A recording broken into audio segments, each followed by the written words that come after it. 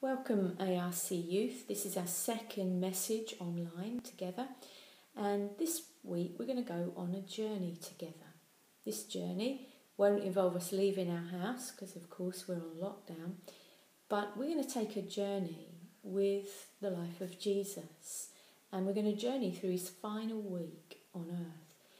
And we are going to have a look at the kind of week that Jesus went through just before he goes to the cross.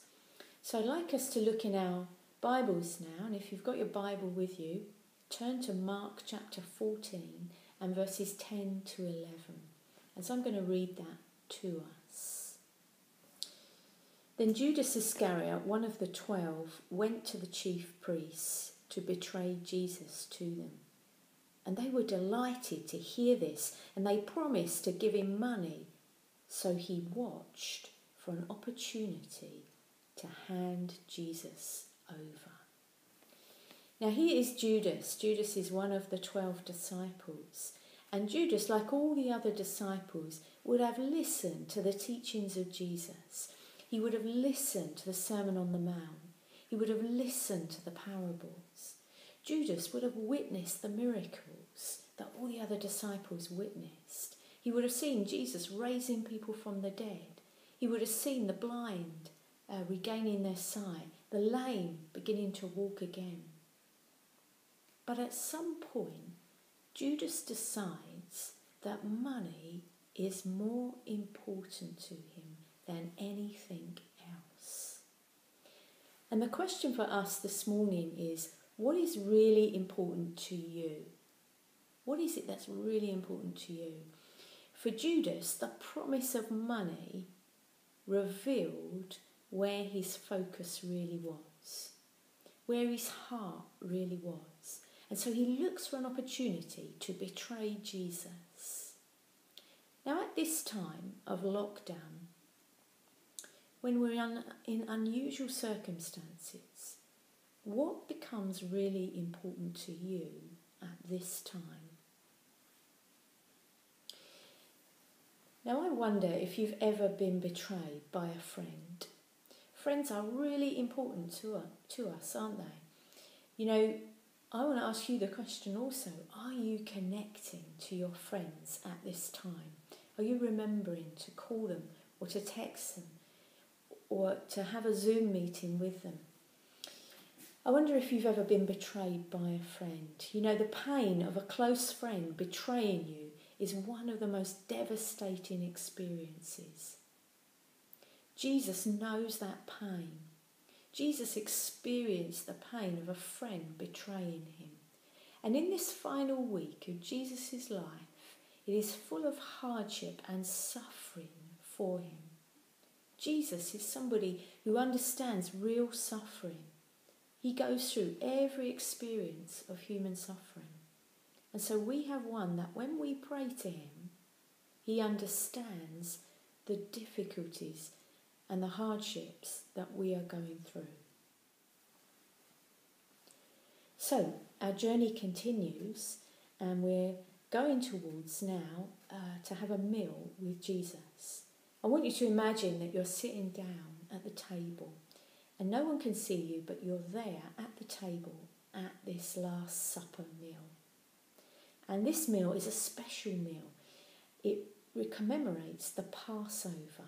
Now the Passover is when the Jewish people remembered those night of the Exodus, when the angel of death passed over their houses, and wherever he saw the blood on the lintels, he passed over their house. You know, for the Jewish people, they remember the events of their faith with meals. How special is that?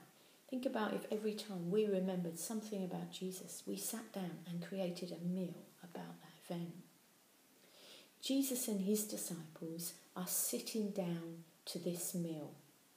Imagine yourself seated at that table. And as they eat together, you know, they were in close friendship. They travelled a long way together. They were close friends, having an important meal together. And often when we eat with people who are special to us and who we feel a deep connection to. at the table, Jesus makes a surprise announcement. Jesus makes a prophecy, and he says these words, that one of you is going to betray me. Now Judas had already decided that he was that one to betray. And so all of the disciples are looking at each other, is it me, is it me? But Jesus takes the bread and then he breaks it. And then he takes the cup and he gives thanks for the bread and the cup. And this would be the last time that Jesus will do this with his disciples until he comes again in his kingdom. So what about us? Every so often we take communion in church, don't we? We take it fairly regularly. And do we stop to remember that this simple meal that Jesus gave us and what it really means?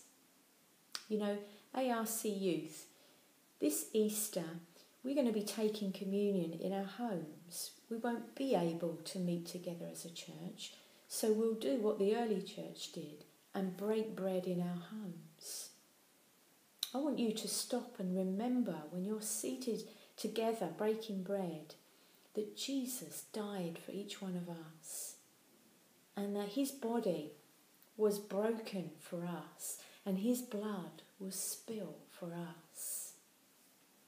As we walk this week towards Easter, I encourage you, don't let the virus crowd out this important event in our faith.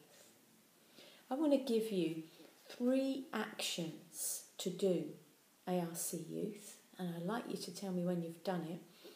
The first action is I want to encourage you, can you read the Holy Week in the Gospels? So if you go towards the end of your Gospels, you will start to see the Holy Week unfolding. And could you read a portion a day towards Good Friday? The second action I'd like you to do is I'd like you to find a really great worship song that talks about Easter. Maybe you even have a favourite one. But can you play some great Easter worship music this week to remind yourself of this Easter story? And thirdly, can you contact a friend? Maybe it's a friend that you haven't spoken to for a long while.